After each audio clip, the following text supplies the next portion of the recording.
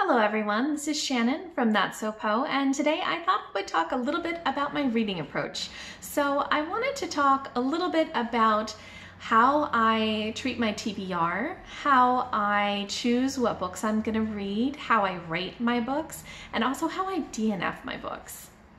So first, my TBR list. I have a couple of different formats of my TBR list. So the first is my physical books. I try not to buy physical books. My husband and I have kind of gotten off of that, except for maybe graphic novels. We do buy some graphic novels, but I do still have many things physical left on my shelf that are waiting to be read. Some of them are, a year or two old. Some of them are maybe 10 or 15 years old.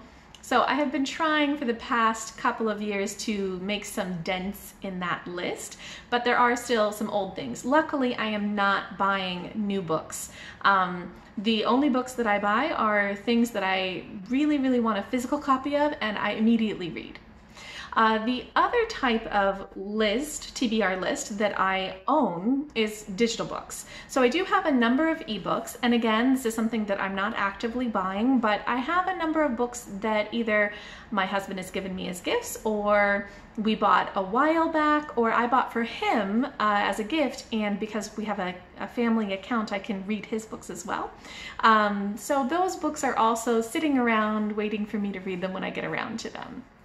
The last kind of TBR that I have is with my library.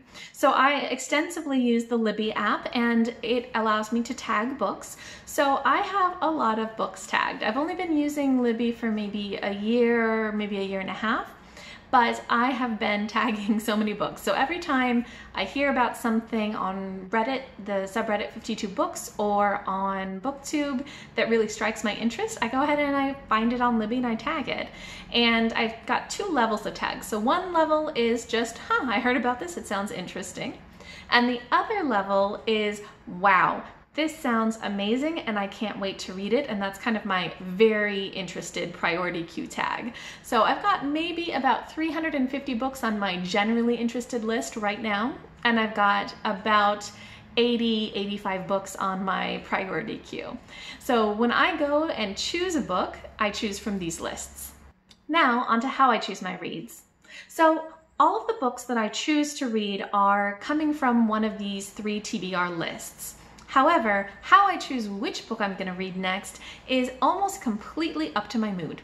So I don't like to do a TBR list of specifically what I'm going to be reading each month or what I'm going to be reading each quarter or even each year. I more just say I can choose anything out of any of my lists, but there might be a couple of things that are very high priority for me. Even so, almost always what I choose is based on just my mood. And in fact, I am one of those people who does not like to read one book at a time. I like to read multiple books at a time so that depending on my mood, I can pick up one or another book. And I am particularly bad about this in that I often have something on the order of 20 books going at the same time.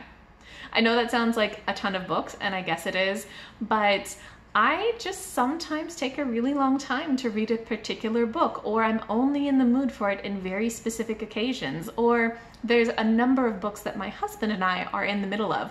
One of them, for example, is the Mahabharata, which is this epic Indian mythology tale, and it is just like, I don't know, 1,500 or 2,000 pages long. We've been reading that, I think, for 6 years. So I don't have this feeling of I need to finish a book before I go on to the next one. I'm constantly in the middle of multiple things, and they're almost always different types of things. So maybe I'll have a fantasy going on, a nonfiction going on, a paper book copy for beside my bed, something on my Kindle, something on my Libby app. So I'll often just have multiple things going on, and I pick up whatever I'm in the mood for, sometimes taking months or year breaks between when I'm starting to read it and when I continue reading it. And that's not because I'm not enjoying it. For example, the Teddy Roosevelt biography series, I had started the first book, and I think it took me maybe a year to finish it.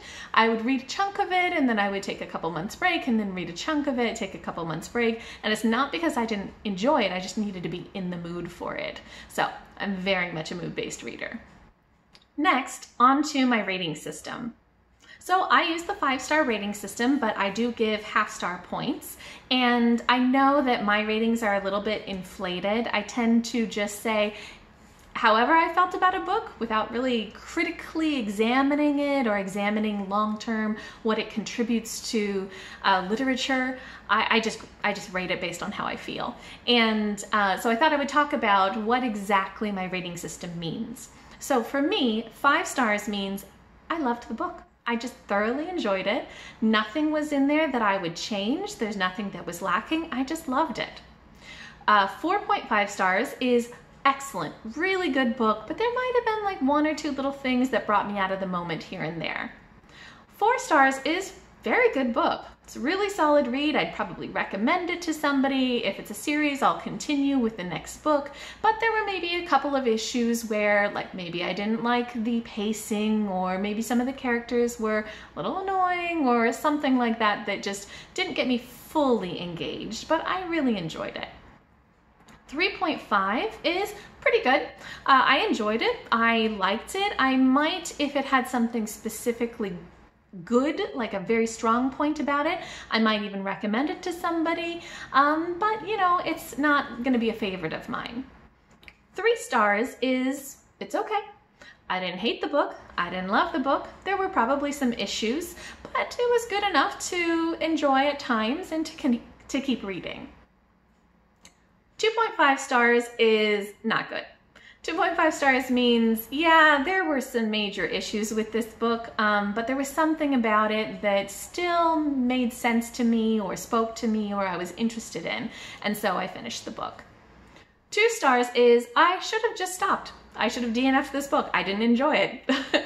Usually the only 2 stars I have on my reading list is things that either I was too far into the book before I realized how bad it was or how much I didn't like it, that I thought, oh, I've only got 20 pages left, or I've only got 60 pages left, and finished it. Or I was reading it for some other purpose, like maybe it was something that somebody had recommended to me that I felt I should finish, but overall, I generally wish I had DNF'd those. And anything lower than 2 stars just does not occur on my list because I would have DNF'd it. Oh, and if anything is a half-star rating, I do round down on Goodreads. Since I know that my ratings are a little bit inflated anyway, I figure if I've given something a 4.5 stars, I should just round down to 4. So all of my ratings, even though I do have points, I round down when I put it onto Goodreads. And lastly, I wanted to talk about my philosophy for DNFing. So when I read a book, I'm always focused on kind of what am I getting out of this book? How am I enjoying it? Or what am I learning from it? Or what is it making me think about?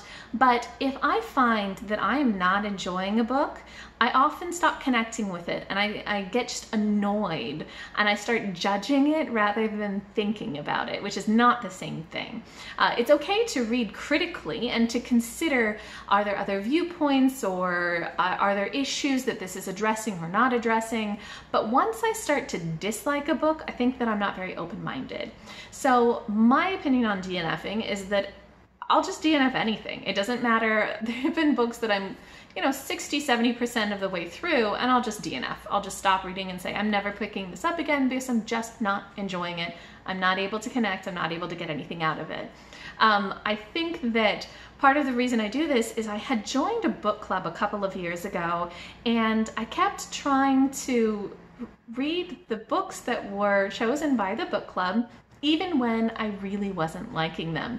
And at that point, I had never done that before. I had never just continued to read things that I didn't like because I only picked up things that I liked. But that was my first foray into trying to read more widely. And so I thought maybe this is just part of the process of reading more widely. And I struggled through it for about a year. And I finished a lot of books that really left a bad taste in my mouth. And then I had a couple of conversations with some friends of mine who were very into books and realized that no, that's not really that useful. I don't think that I gained anything from those books that I finished other than a bit of regret. a bit of bitterness that I finished that, and I now have that memory of the dislike and dissatisfaction of continuing to read those books. So since then, I have been very strict with just DNFing something when I realize that it's just not working for me, especially because my TBR list has grown so big since I started subscribing to 52 books on Reddit and to a lot of different channels on BookTube. I've got so many recommendations from all of these amazing people of great reads that they've had that I want to find time to read. So it just feels like such a waste to spend any time on a book that is not worthwhile because I could be reading something better. And even if it's an interesting topic or something I want to experience more, there's so many authors out there and so many books out there, I can get it in another format in a way that I can connect to it. So my theory with DNF is if I'm not connecting to it, I'm not going to be receptive to its ideas and I should just stop. If I ever change my mind later, I can always come back to it, but generally speaking, I don't think I've ever come back to anything I've DNF'd, so really it's more find a different book. So that is my philosophy on DNFs and my approach to reading and rating and TBRs. If you guys have videos where you discuss how you approach reading and TBRs and anything like that, I would be very interested. It's always curious to see how everybody frames things. I know, for example, most people don't do the reading 20 books at a time thing like I do, but it's really neat to see what other people do and sometimes get inspired and try new things.